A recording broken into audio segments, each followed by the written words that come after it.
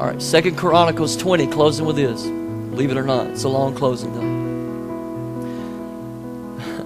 So, thank you, Carol.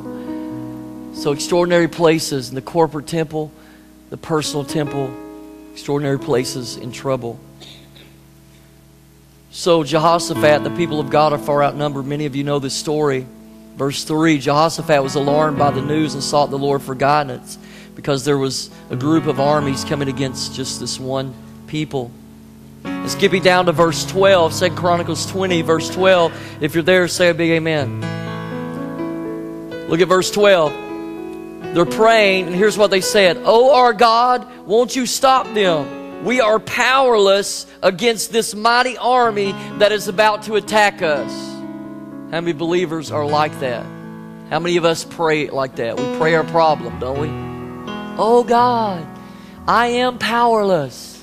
How do you think that makes God feel? I am a Christian, but I am powerless. Oh, come on now. Oh God, this is so horrible. And it's just going to stay horrible. We pray our problem and we're like, where's God? Why isn't He doing anything? He's just answering your prayer. You're praying your problem. How about praying something like, oh God, you are all powerful. And because you're all powerful and I have the capacity to have you on the inside of me, the God of creativity, ingenuity, and genius. You are on the inside of me and you will make a way where there is no way. How about praying your solution? Oh God, I am looking to you in this hour because you are powerful. Oh God, you own the cattle on 1,000 hills and the cattle too. And so I have a bill that I can't pay, but you can pay it. I look to you. Quit praying your problems, start praying your solution. So look at this. We do not know what to do. Now they changed at least into a right direction, praying their problem, but at least they admit, I don't know what to do. But we are looking to you for help. Aren't you glad God's merciful? I mean, they're praying their problem, but at least in humility they say, we don't know what to do. We're looking to you for help. And so that's where they went right, looking to God for help. So as all the men of Judah stood before the Lord with their little ones, wives, and children, here it is, verse 14. The Spirit of the Lord came. Oh, that's what we need. Even in trouble, trouble becomes an extraordinary place. Why? God shows up in our trouble and He turns it around to our triumph. But not only does He turn it into our triumph, He turns it into a complete trample upon the enemy. Oh, sometimes He has to allow. He doesn't do it. But He steps back and allows you to get in trouble so that you'll be stirred up in battle mode to at least do some fighting. So that while you're fighting based on your own personal need, you not only beat up on some devils that are attacking you and you're for, but you, instead of saying no more, you don't even realize it, but as you're fighting in the Spirit, you start attacking devils that are beating up on other people. And God eventually wants to get you to the place that you fight all the time, not just when you're in trouble. Good preaching. Come on, preacher. So the Spirit of the Lord came upon one of the men there. His name was Jehaziel. Skip down to verse 15. Look at it. He said, listen, King Jehoshaphat. Listen, all you people of Judah and Jerusalem. This is what the Lord says. Do not be afraid. Do not be discouraged by this mighty army. For the battle is not yours, but God's. I can tell you that I don't have all the answers for this generation. I can tell you I don't have all the solutions. I don't know how to save them. I don't know how to keep them saved. I don't know how to deal with this economy. I don't have all the answers. But there's one thing that I do have. An incredible God. That is not only because we shortchange Him. We say He's able to do the impossible. No, no, no. He will do the impossible. And He will do the impossible for a people who will dare to believe Him. But guess what? I don't have enough spirituality within my own self to believe Him like I need to. So what do? Take me to your holy place. Turn this temple into an extraordinary place. And by the way, while I'm in trouble, just turn this trouble into a triumph that goes beyond my own victory, but the victory for many other people. Turn my pain into a gain for not only myself, but for a world of people that are also going through the pain that I've come through. I'm trying to tell you, the worst pain in your life is probably your calling. You've been abused, you've been addicted, you've been hurt. That's probably your calling. Get in the secret place, connect to the mind of Christ, and go for it. He'll make you smarter than you really are. He's a genius. He'll make you look like one even though you're not. I'm just not that smart. But He is. He is. I really believe in with all of my heart. And I say this with humility, but yet without false humility. The Lord didn't make me sick, but I went through 2.5 years of battling illness because it was God's time to release me in a healing miracle ministry. I believe that with all of my heart. You say, well, you're just... no, I'm just confident in God. And so God allows you to go through some of the greatest pain in your life so that He can bring the greatest gain. But we will not even, verse 17, need to fight. Take your position. Stand still. There's a word for some of you. Stand still. Sometimes the knee-jerk reaction is try to do something. What do I do? What do I do? What do I do? What do I do? Sometimes it's not you doing anything except waiting on the Lord.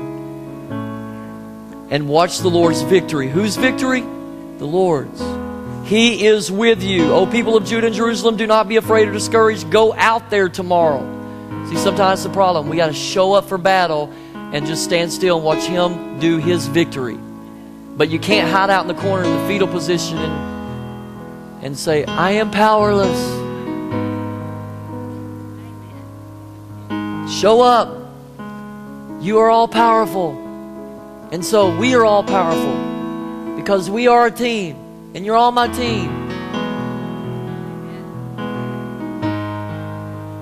Then King Jehoshaphat bowed his face to the ground. All the people of Judah and Jerusalem did the same, worshiping the Lord. Now watch this. This is the last part. This is the third and final closing. Then the Levites from the clans of Kohath and Korah stood to praise the Lord, the God of Israel, with a very loud shout. There's where some of you are going to have trouble with heaven. There'll be times of quietness, but there'll be seasons of shouting. Shouting makes you nervous down here. You're going to, my Lord, when you get to heaven. Early the next morning, the army of Judah went out to the wilderness of Tekoa. On the way, Jehoshaphat stopped and said, listen to me, all you people of Judah, Jerusalem. Believe in the Lord your God and believe in His prophets, and you will succeed. After consulting the leaders of the people, the king appointed singers to walk ahead of the army, singing to the Lord and praising Him for His holy splendor. Watch this. This is what they sang. Give thanks to the Lord. His faithful love endures forever.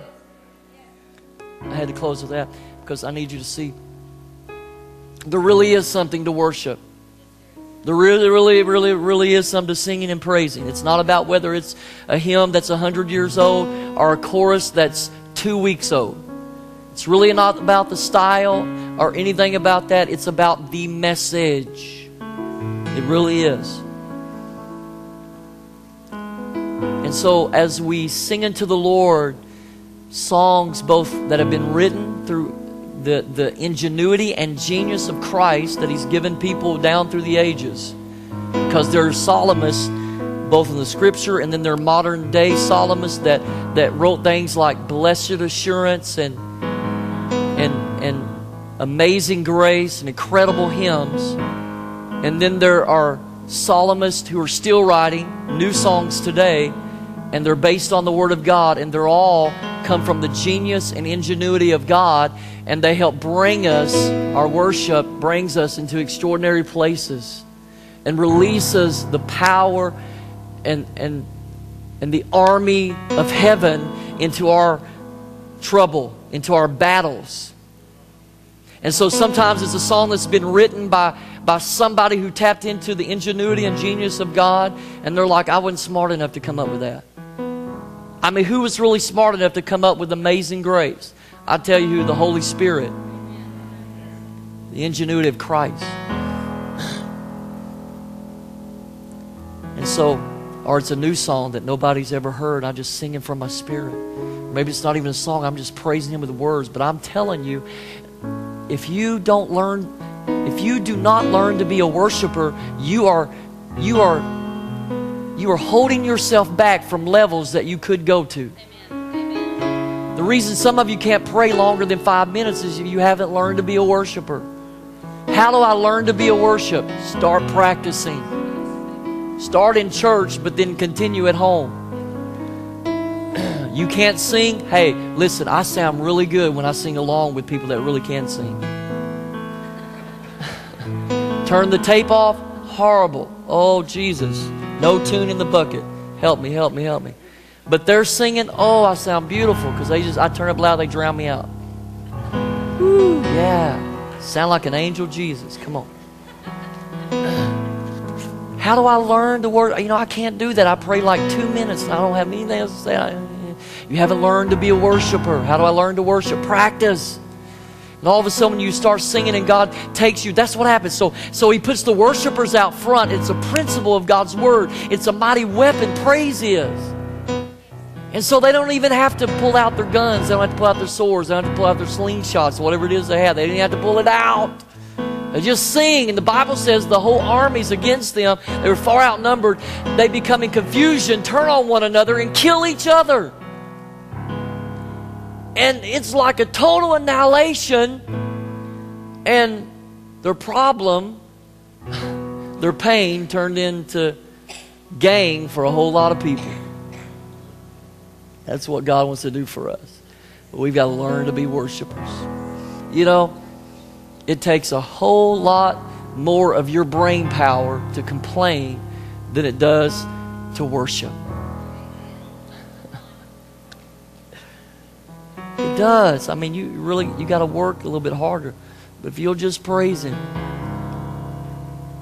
Now I understand we all have problems and situations, and there's nothing wrong with talking about that, but at the end of the day, let's be people who worship Him. And as we do, He comes to meet with us in His presence. Will you just stand all over the room?